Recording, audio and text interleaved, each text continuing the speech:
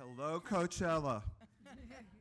I've always wanted to say that in front of a large crowd. I figured I should just get it out of the way. Yeah. Welcome to the 2015 Banff World Media Festival UnREAL panel. I'm Barry Jostin of A&E Studios, and I will be moderating today's hopefully very lively discussion. So joining me today, thank you. You're starting it off very well, Barry. Okay, thank you. Really good. Okay, Very lively start. Okay, so joining me today from left to right are Nina Lederman, Senior Vice President and Head of Original Scripted Programming for Lifetime. Nina has shepherded the life of UnREAL from the various early stages to today. She also supervises Devious Maids. She's developing Damien for A&E, and among the many shows she's had oversight were Army Wives and Drop Dead Diva. Next is Sarah Gertrude Shapiro, supervising producer and co-creator of UnREAL. Sarah was the writer-director of the award-winning short Sequin Rays, on which UnREAL is based, and apparently Sarah is a former reality show producer. Apparently. And that brings us to Constance Zimmer, stars as Quinn King. Constance has appeared in many, many television shows and movies, most recently House of Cards and Entourage. Congratulations. And Newsroom. She was also in Newsroom. Newsroom. We'll have no problem stepping over each other throughout the day. And by the way, anyone else who wants to join in, we probably won't even notice. Shiri Appleby stars as Rachel Goldberg. Shiri's work includes Roswell, Life Unexpected, Girls, Her Daughter, and anything else you want to add in. Thank you. Okay. My husband's So, say that again? Her husband's a chef. Her husband, John Shook, opened his newest restaurant in Los Angeles, John and Vinny's on Fairfax across from Cantor's. Anyone who wants to go, talk to Shiri afterwards. Thank Pizza in LA. Okay. This is the easiest one right out of the gate. So UnREAL achieved its very beautiful look in Canada. Speaking of Canada. Yeah. It was produced in Vancouver and was a recipient of the BC Production Service credits. So can you guys tell us a little bit about your experience producing the show here in Canada? Just any of us? Any of us. How about you, Sarah? I'm in there. One of the miracles was our director of photography, David Peltier, who is a total genius and a crazy Muppet. And we like to call him a cinematic redneck. He likes jet skis and all kinds of fun stuff. But UnREAL is a really unconventional show in terms of how it needs to be shot. And it needs to be very, very cinematic, but it takes place in a television world. And so finding somebody who could crack that nut with our director who did the pilot, Peter O'Fallon, and figure out how to run 3 cameras at once with cranes and also shoot a show within a show, but have a really, really beautiful, well thought out indie film kind of look. I think that was probably one of my biggest questions coming to Canada, was sort of who was going to be our DOP, and that was incredible. And we also had a great experience casting up here too, which I was really happy about. Excellent. Well, and we shot it in Vancouver, you Yeah. know, specifically. If you guys didn't know that, but I didn't say that part? no, you No. didn't. Okay. You just said Canada. BC. I said BC. It's a very large Okay. Province. Yes, exactly. So tell us about life But in no, Vancouver. I mean, I would just say, you know, Vancouver was beautiful. As far, again, like a lot of our stuff was night shoots, and so being outside, it was gorgeous. But you know, We had a crazy hard-working crew. They were working with us. We shot, I would say, Wednesday to Friday. We shot through the nights. Yeah. The crew was really supportive, really into the show, which was really exciting. And, you know, the weather was on our side. I have to say that we got pretty lucky. We didn't really experience too much of the rain. I feel like in terms of the crew being super hardworking, there's like a beautiful culture to Canadian crews that I've noticed, which is they're just incredibly polite and humane through very challenging circumstances. they say sorry a lot when it's not even their fault. Yeah, I was totally freaked out. I remember the first day I got to set, there was some prop. It was like the teacher's necklace or something that I had been so specific about, and it got made totally wrong. I mean, like totally wrong. And I saw it and I was like, you guys, I don't know how much more clear I could have been. And I just could imagine in LA that being a really different conversation than, oh wow, that's really not how I saw it. Mm-hmm. And I was like, what? We're not going to have a fight? Sorry. Sorry. I was like, oh. So sorry. Yeah. But I feel like it's incredible to find crews that can work at that level, but totally retain their humanity. It's kind of like the best of both worlds. It's like a really sort of life first, human first culture with like really high level professionals, which I think is great. So I love origin stories. I know there are a lot of interesting origins here, so I'm going to ask each of you to tell us your part in the origins of UnREAL. We're going to go back to you again, Sarah. So what inspired you to create Sequin Rays? Sequin Rays was a short film that I actually think I wrote for 5 years or something. I worked on it. It was inspired by a time in my life that I sort of realized that the price of my soul was a paycheck. And I had had a few day jobs along the way. I'd been a filmmaker all along, but worked in fashion and reality TV and advertising, and had moments in all of those jobs where I was doing things that were so diametrically opposed to who I was that I kind of couldn't even believe I was doing them, and got pretty soul sick in those situations. And so I wanted to make a film about that moment in your life after you come out of college and you are really idealistic and think you know exactly who you are, and just discover how quickly that all falls apart, and then how you navigate becoming an adult from there. And so that was and Sequin Rays was set behind the scenes on a reality show. It's very much like this world. And it just felt like the most incredible place to set this sort of Faustian tale of like a battle for somebody's soul behind the scenes on a show. Great. So Nina, you somehow managed to get your hands on Sarah's short, or for all I know, you got a digital file and you push a button, you watch it. So what gave you the vision to see this as such a provocative and groundbreaking series? And also please tell us, what were your actions that brought it to life? Well, it was back in the day when we still had DVDs. Okay. Sally DeCipio was someone who worked at Wieden and Kennedy, and Sarah worked with her and called me up out of the blue. I hadn't spoken to her in about 10 years and said she wanted to show me something. And so Sarah and Sally came down and they brought the DVD and they put it in, and you know, Jen, who works with me, we watched the DVD, and it was an instantaneous, oh my God, we have to make this into a TV show.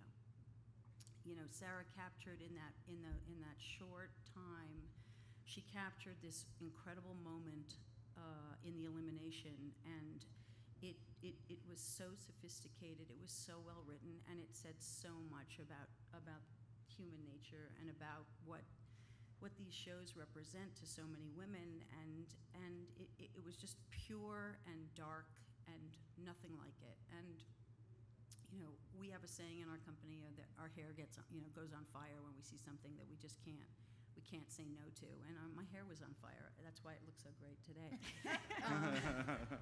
And so, you know, it was instantaneous, and that was it. I bought it in the room, so to speak, and that started the journey. And I never wavered in the commitment for it. And tell us also, so your next step then. So the next step was really, you know, Sarah was a young creator, and you know, making a television show is so complicated in terms of just the creative, but also just thinking about it as a series and not a one-off. And so you really have to figure out how to make this show. And you know, we asked Sarah to write an outline and to really develop this pilot, this first episode that was going to, you know, become the story that started it all.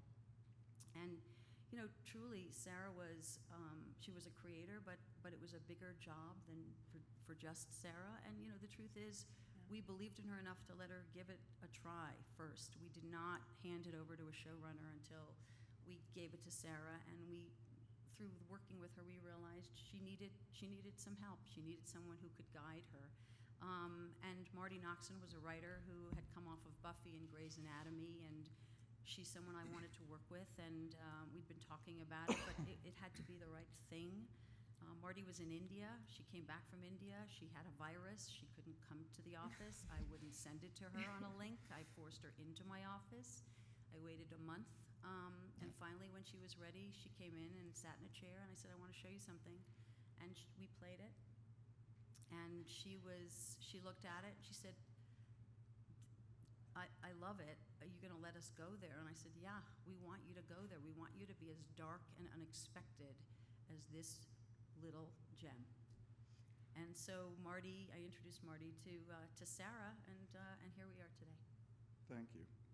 So, as we all know, the pilot, the first episode premiered just a week ago, but the gestation for these types of shows are lengthy. Shiri, as you and I have discussed more than once over the last several weeks, tell us, Shiri, how long have you been involved in UnREAL, and how did it actually start for you? Well, if you actually want to look at my child's life, she was born in 2013. We shot the original pilot, and she wasn't even doing tummy time yet. She was 6 months old, and now she's 2.5. So I've been on this pilot for a really long time. I got cast in September of 2013. We shot an original pilot over Halloween in Atlanta. That's when the tummy time was happening.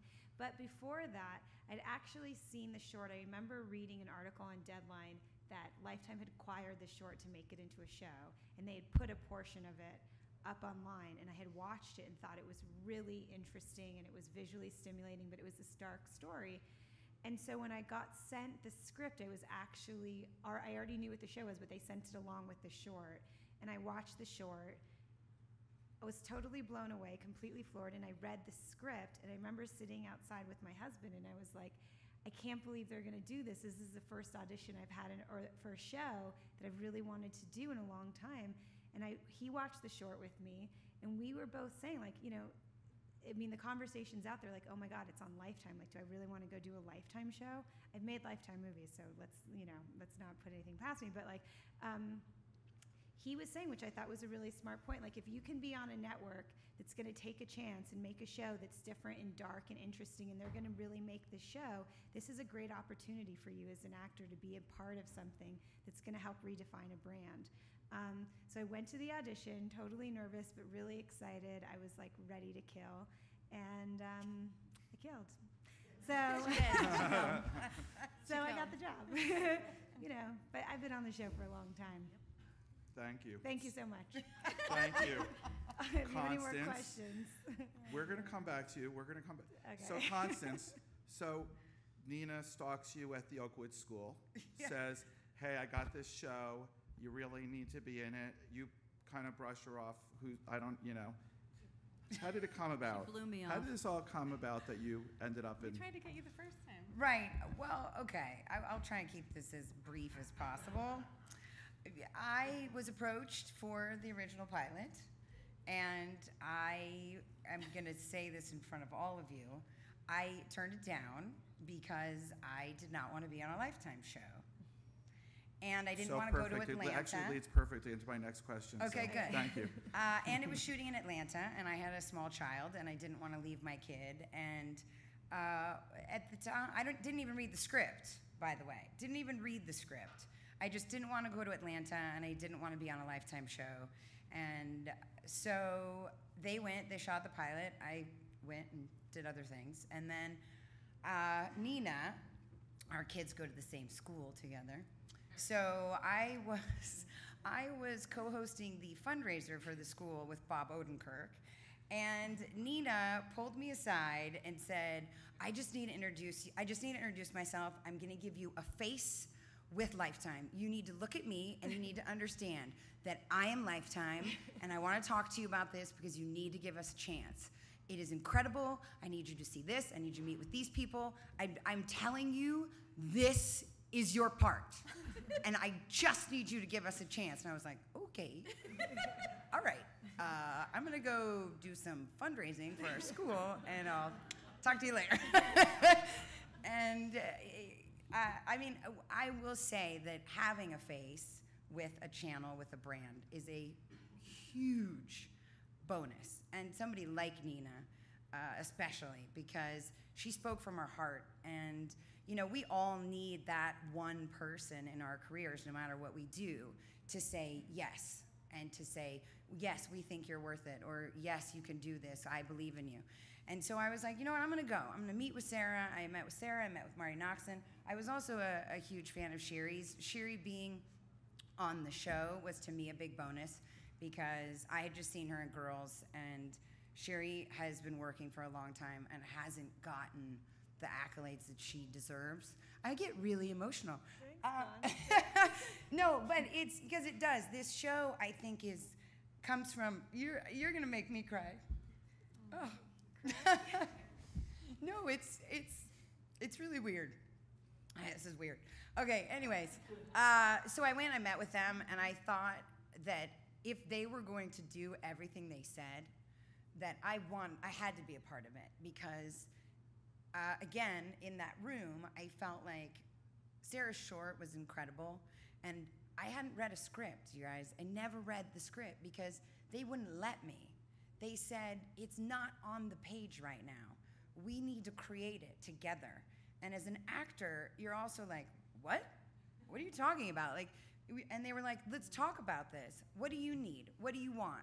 What should this character be? And I said, look, I always play the bitch. Like, I gotta have, like, just, can we make her not just that? I said, that's all I care about.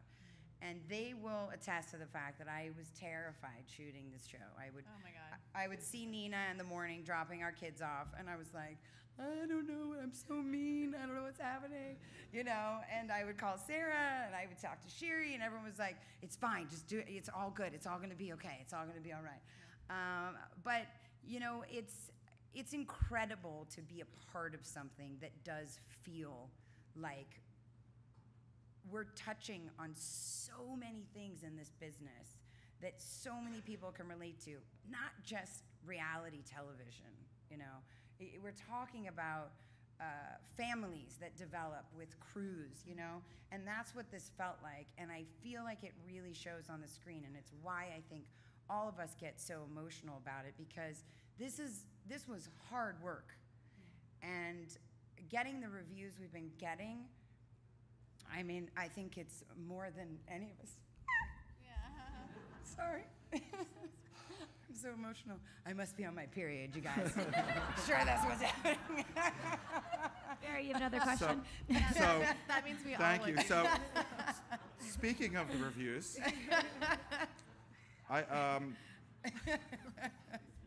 my opinion is UnREAL is the most critically acclaimed TV show of the past year. You can look at any list you want. You could talk about Empire, How to Get Away with Murder, Blackish, Bloodlines. Nothing has had reviews like UnREAL. It's phenomenal. And even since the show has premiered, they continue to come in. Sarah shared with me last night that Rotten Tomatoes gave it a 96% approval rating, which is higher than I think they gave the first episode of Mad Men. Isn't that what you told me last night? And Breaking Bad.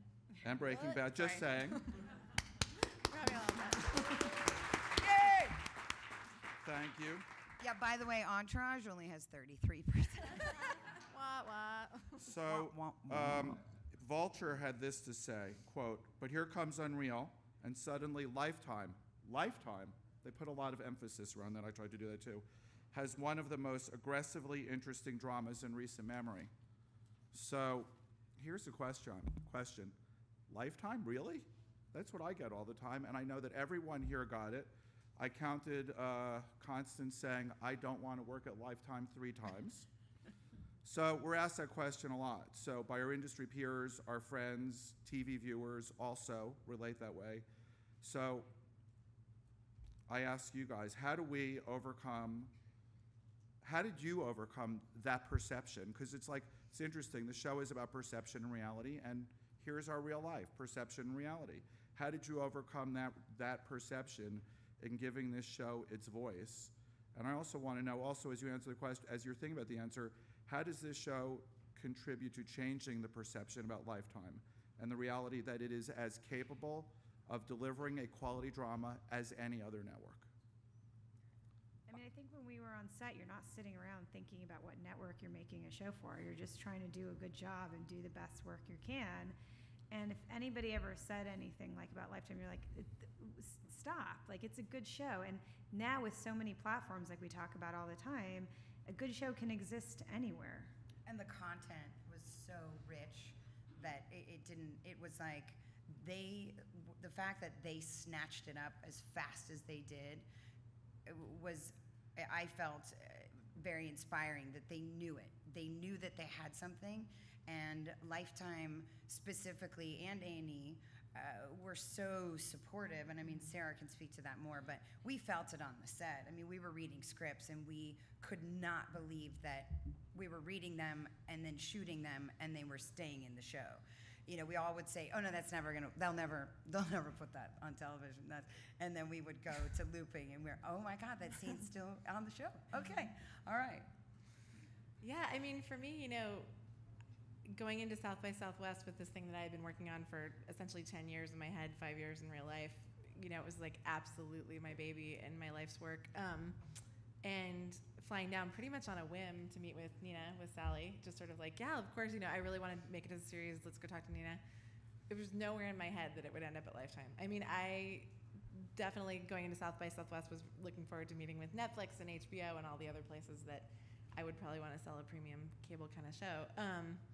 But for me, it really just came down to Nina. It was like, I'm gonna fucking cry. Are you kidding me? See, my I know. God.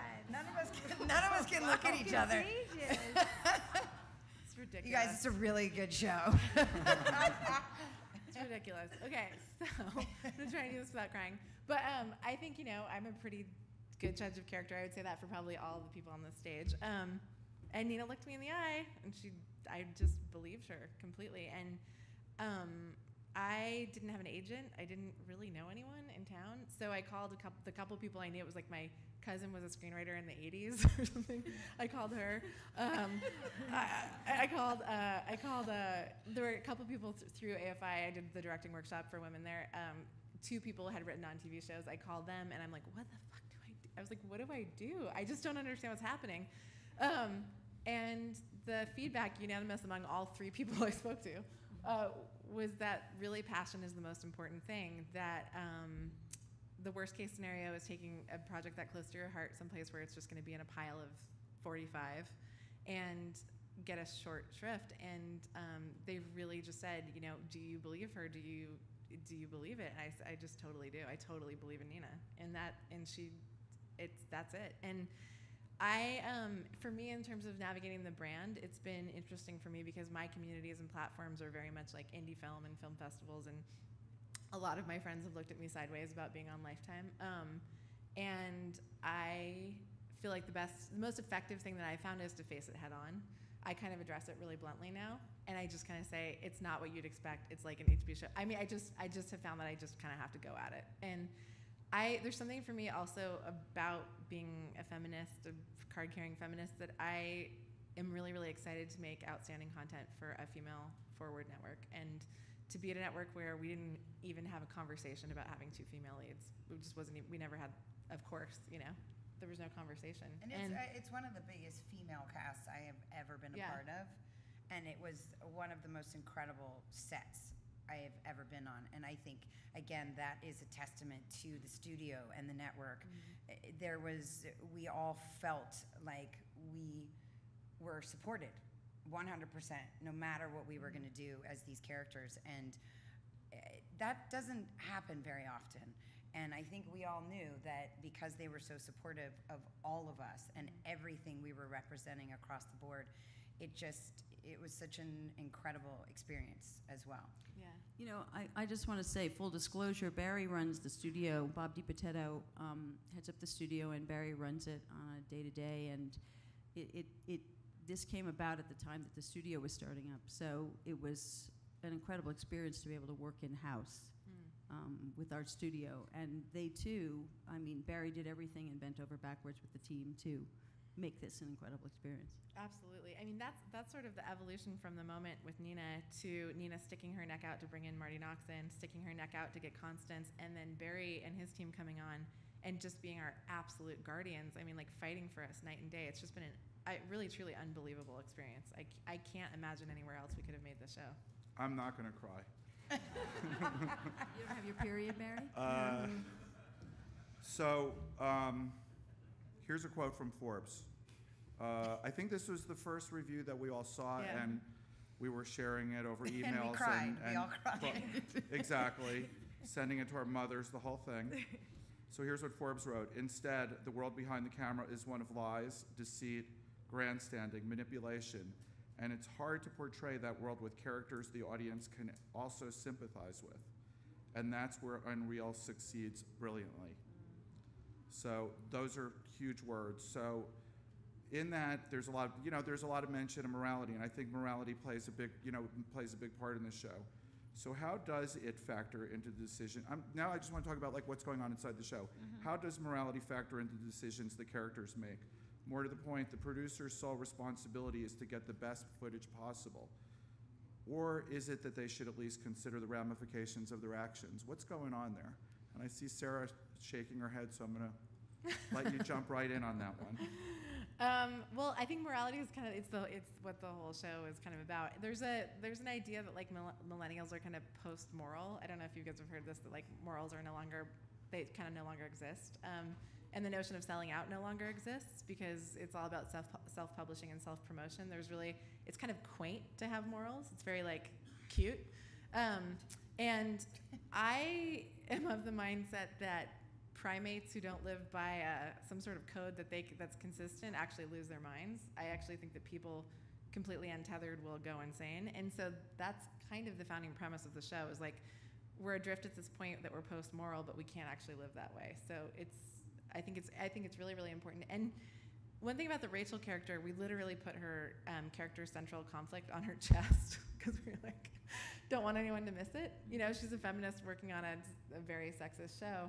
So it's clear to us that is, again, like kind of Faustian. It's a battle for her soul in a very clear way. She's confronting it every single day. And then the thing about Quinn is that she's the only person in the whole equation being honest. She just tells it like it is. And so the question is somebody deluding themselves that they're a good person more moral, or somebody who's just confronting what's real more moral? And like that thing. I call Shiri and Constance's character emotional serial killers. So it's interesting. So you're all successful women in show business. Along the way, have you guys faced similar moral challenges that Rachel and Quinn have? And if so, do you think these challenges are more heightened for women in entertainment? Whew, that's a loaded question. I told you we did the Canada part early. I wanted to get right. No, I mean, I think there's challenges as a woman in any field, but I do believe that it's changing and it's shifting. And as far as moralistically, I feel like every job I take, there's a question of why am I doing this? Who am I doing this for?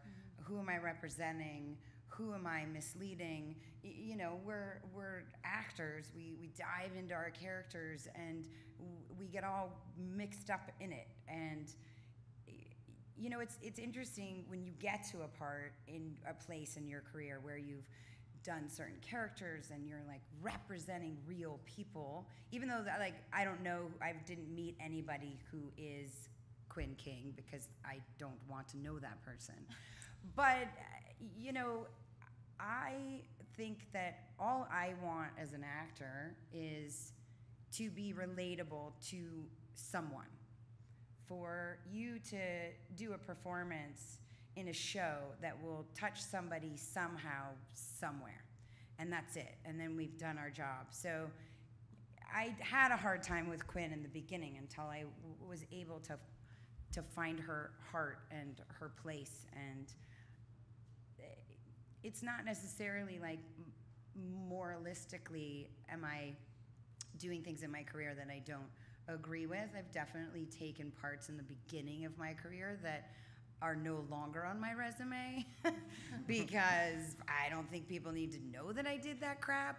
But you know, in the beginning of your career, you're trying to just get your foot in the door. So you will do things that people tell you to do that you don't believe you should do, like doing a Maxim centerfold because people said I wasn't pretty enough. And I had to take off my glasses and I had to show the world that I was pretty. And I was like, but that's not what I do. I'm not that person. I don't want to be that person. But my agent's telling me, but that's what you have to do because people want to know that you're pretty, but you're playing characters that aren't. And I was like, I don't know what you're talking about right now, but you know, okay, fine. So it's like that kind of stuff. Yes, that's where it definitely crosses into like being manipulated by the people around you to do things that they think will catapult your career. So I mean, that to me is probably the closest thing that was, and now it still comes back and haunts me today. So it's frustrating. You know, you can't in a day right now in technology, people can find everything you've ever done, and you know, now you have to like talk about it. Well, yeah, I did do that. What do you want me to say? You know. Sure, did you? Whatever. I would just say, like, having worked like my whole life, basically, I would say like my late teens through my 20s, that question came up a lot. I was told to get a boob job. There was a lot of jobs that if I had been sexier or willing to take my clothes off, my career would have been further along. But now that I'm like, you know, in my 30s, I'm a grown woman, I don't feel like the question comes up as much because I think my morals and my values and my code of ethics are so much stronger. And, you know, I passed on all those things as my 20s because I really felt like my dignity was more important and hopefully would carry me through. So I think it's challenging. I don't know if it's more challenging for men. I just don't know that they're asked to do those roles. I don't think exist for men in the same way that they do for women. So I want to talk about creativity for a moment, but I have to quote one more review. It's from the Los Angeles Times. It plays into what you guys You're like are our going to great do here. uncle that I comes know, over it's like and awesome. is like, It's our favorite game right now. He's We're like, totally- oh my God, Shiri. Wait, did you listen, see did you this read that actually- article? This Go is ahead. actually about you guys, okay? So this is what oh, LA go Times said. ahead. Go ahead. Built on a pair of strong, nuanced, cliche-free performances by Shiri Appleby as Rachel, the conflicted Shapiro stand-in, and Constance Zimmer as Quinn, her cynical boss. This is a Lifetime series that transcends the words Lifetime series. So here's what we're going to do. We're going to pair you guys up. Yeah. So Sarah and Shiri, the conflicted. Who is Rachel? She's conflicted, according to the LA Times. Mm-hmm. Is she really your stand-in? Like, and you know, one other thing. Why did she come back to Everlasting, and like, what makes her stay? What's going on there? Just a view ahead You of. have to watch the show, Barry. Well, we want to. We're trying to encourage Well, viewership here. Basically, Sarah, please feel free No, to please, jump in get at at any it, time. girl. Let's tag team this You answer. and Nina get to do Yeah. Quinn But- together. Rachel comes back because at the end of the last season she had a meltdown and she steals this like Maserati or something. She calls the job Satan's asshole. Yeah, she gets crazy and she goes to jail. She crashes the car.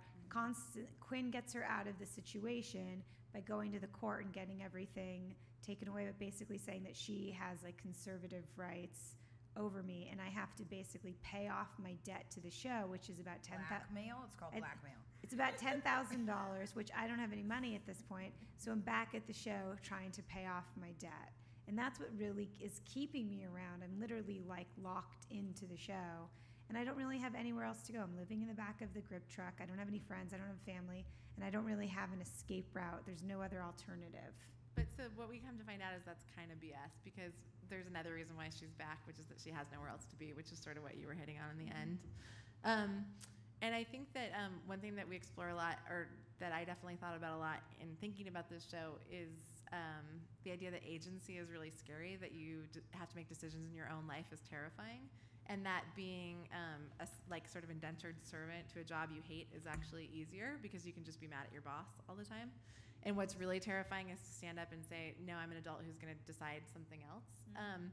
And that Rachel is paralyzed by too many choices, and she's also paralyzed by being really good at being a horrible person and being really manipulative. And lastly, that it feels really good to belong somewhere. Like, even if it's a bad place, she knows her job, people appreciate her for what she does, she gets paid for what she does, and she has somewhere to show up every day. And not to underestimate how comforting that is to humans as animals, just to have a tribe and a place to be. So. I feel like I'm getting a biology lesson here today also. Mm-hmm. Shiri, I've heard you say a few times to me something, I wrote it down, Rachel would not say that. You would get script pages, they would come in various colors. And then I'd be like, yeah, she would. Did they And I- really say that? No, I don't know. I don't really remember saying that. Okay, then we're going to move on because Okay, I was cool. going to, okay. No, I'm gonna grab that. Go ahead, take it. I Because think- you know your character, that's really what I'm, No, that's what I was going to say, is that this was the amazing thing about working with both Shiri and Constance, is that they own these characters so deeply. And really, it's a first-year show, and we have a writer's room, and there's different people writing, and we're jamming and we're moving fast. And I welcome and look forward to those conversations with these guys, honestly, because they invested, again, just more than I could have ever imagined. The amount that these guys devoted to these characters, that it was a conversation and a collaboration the whole way. So yeah, sometimes when we were jamming really fast and somebody else wrote pages and it felt a little off, or Oh, maybe yes. not me ever. It was never me. I recall. Okay, thank you. Yeah. My Yeah. integrity is restored. Yes, Thank you. I recall. So, You're correct, Barry. You're So, correct. Nina, we're gonna Nina and Constance. So Quinn is interesting. She objectifies people, right? Villain, tearjerker, wifey, and I don't remember if I have the words in the right order here. Tranny lumberjack, tranny. We cut that. Okay, you guys. Okay. So, and then I noticed also yesterday we learned that a journalist related to Quinn's character, the one that Faye Dunaway played in Network, which is huge, huge praise. So who is Quinn and where is she going? Oof, I don't know where she's going. That's what's kind of been incredible about this journey is, you know, we would get the script. We only got to see 2 scripts at a time. So a lot of times, Shiri and I would read the scripts, and I would say, "Oh, I can't. What are you really going to do that? What? And I'm gonna be what? How do we go from here? You know." So it's like we were developing the characters as we went, and not really knowing what our end was. So we had to be fully immersed in the present and what we were doing only for 2 episodes at a time. So I was constantly amazed and confused and inspired and disheartened by what Quinn was capable of in one episode, and to then see how much it affected her in another episode. And I feel like Quinn is a character where the sky is the limit. I mean, and I think we're already, it's funny, watching the show, I've only seen 4 episodes. Obviously, I know what happens, you guys. But, but I remember the first episode I saw, and I thought, I was always so scared that Quinn was so mean, and watching the first episode, the first thing I thought was like, oh my God, I could be meaner. So that was kind of an exciting thing as an actor, something that I was so afraid of, but then seeing as it was all put together with everybody else, it makes me kind of excited that we can even go further, which is scary, but like ready, willing, and able. You know, I think people are flawed, and we are all good at some things and not good at others. And I think that what we wanted to do was really focus on the behind-the-scenes characters, the producers, Quinn and Rachel, and to really acknowledge that they were great at things, and you know that love is tough, and that Quinn can be vulnerable and confused about her own life and her own way of looking at love and relationships, despite the fact that she's making a fairy tale that people are supposed to believe is love. And I think that that's exactly that, those themes. So many people in this world, you know, we all go to work and we have jobs and we have to be and play this role at work. The truth is, we don't always make the best decisions in our personal lives and at work. And I think that that's what we really tried to show. And I think in the pilot, there's a scene at the end when Rachel gets spit on by the person who's eliminated, and there's a shot of Quinn, and you feel it. You feel it, and you see her vulnerability at that time, and you see her feeling terrible. And I think that that's what the show does. It shows that people are vulnerable, and you never know when it's going to come out, and the roles we play are the roles we play, and don't judge us by that. Thank you. So they want to take the mic out of my hand. May I ask one more question? Okay. I'm going to tie it together, though. I had 2, but I'm going to make them one. Great. And I think This it's is great, really... by the way. This has What? been great. Thank This you. is great. So Doesn't feel great. we know that TV's, you know, look, they said masterclass, okay. Love it. So TV's changing, and we're part of it. UnREAL is part of it. And, you know, it premiered last Monday. As you guys know, by the end of the week, the Lifetime leadership decided to put the next 3 episodes on its streaming sites for people to binge watch, or you know, watch when they want to watch in the way they want to watch. I've also noted, I at dinner last night, I watched all of you guys tweeting live tweeting while the show was on the air. So, I'm just curious, what are you seeing in terms of how we communicate to our potential audience that our show is here, it's something they should check out, it's something they may want to watch, and as part of it, it seems like part of what's going on now is that you're engaging directly with the audience. Mm-hmm. So what do you guys think? Any comments just about, just the changing landscape of how we make sure people know that our show is there and it's something they may actually want to check out? What I will say is that I know that a lot of casting goes on now, and one of the things that's being considered along with your resume or your body of work is what is your social media following?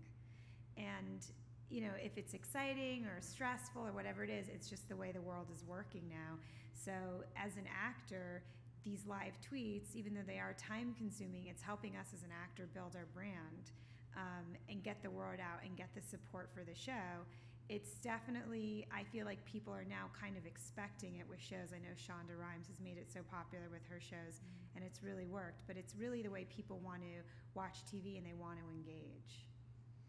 I just think that people feel that they have a connection now with people that they never could get close to. So there's a little bit of a blurred line. It's hard as an actor that part of your job is, the convincing, but to get people to watch your stuff. But, we all have to do that. We all have to convince everybody to see anything we do, whether it's your art or whether it's, come to my kids' play. It's just, the world is changing, and I think releasing the first 4 episodes was once again a way of you guys showing that you're willing to also change and embrace the way the world is viewing television and viewing things in general. And we all have to do it. We all have to compromise and understand, again, our limits and the lines that we're willing to cross and do. And, it's dangerous, too, because you're in connection with people who can tell you, oh, I hate your voice, and you're annoying. And I'm like, okay, great. But then you're in, then you're in connection with people that are like, you're the greatest thing since sliced bread. So it's kind of like, if we all know and we're aware of it, then we use it.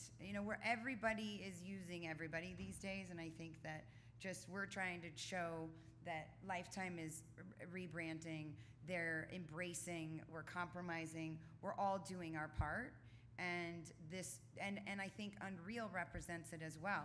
We're opening eyes into the scenes of worlds that people have never kind of seen. I mean, reality television is such a big behemoth thing, and I think that it's all kind of working together. We're bringing the reality to the people, to the audience. We're also showing people the behind the scenes, and so I think that, again, A&E and Lifetime, I think you guys have done a really good job of showing how willing you are to step in it and just show everybody that we're willing to, make the change. So I just have to ask, we want to hear from you guys, but we just have to ask you to be brief because I guess they need to. Go. I was just going to say last night at dinner, I think I said to Nina that I feel like television has sort of replaced baseball as the national pastime. It's like what people talk about. They're really invested in it. They know a lot about the business. Their tastes are super sophisticated. And I feel like the appetite for really premium cable kind of programming is really, really high. And people want that, but the only way they're going to believe it's worth watching is if they hear it from somebody else. And so what I was thinking about with that Twitter back and forth last night was that we're just creating ambassadors. We can't go into their workplaces on Monday morning and say, oh my God, I'm not kidding you guys, you should really watch it. I know it's on Lifetime, blah, blah. We need to create those people to have those conversations for us because we can't be in every workplace. And I know for me, it takes 5 of my friends telling me to watch something before I'll actually do it. Dina? You guys have done a hell of a job. Look, the best shows are about something. The best shows are about our social commentary on our society and really hold a mirror up to what we are doing and who we are in this world. And I think that this show really has come at a time when people are looking at the world of reality and they're looking at everything we're doing and the relationships between men and women and love, and it really, you're gonna marry the guy who just slept with 7 women the last few days. I think it's time to really hold hold it up and really talk about this, because this is ubiquitous in our society, and so you have to talk about it, and that's the best show that can do it. Nina, Sarah, Constance, Shiri, thank you very much. Thank you, Barry. Thank you. Thank you, Barry.